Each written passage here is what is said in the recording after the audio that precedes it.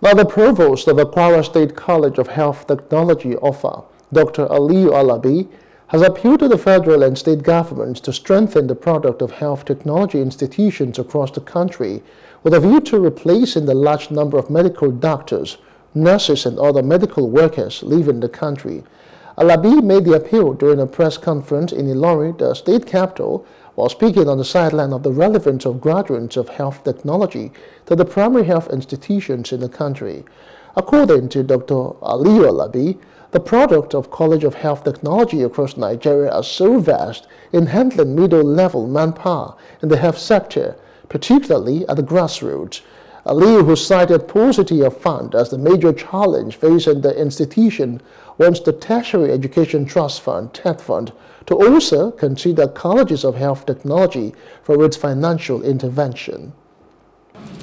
I'm sure we're all familiar with this present syndrome, Japa syndrome, when people are running away. And let me tell you, whether we like it or not, if millions of doctors, male lab scientists, nurses are trained today, once they have an opportunity, they go. They are human beings. Once they have better offer, they go. You cannot stop them.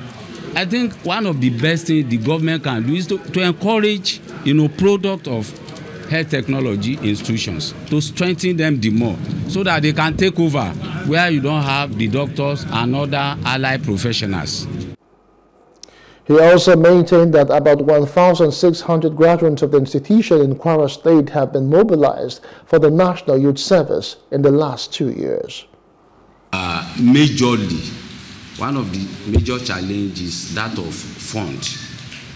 Unfortunately, the school is not included in the tech fund, like this, simply because it is considered to be a monotechnics.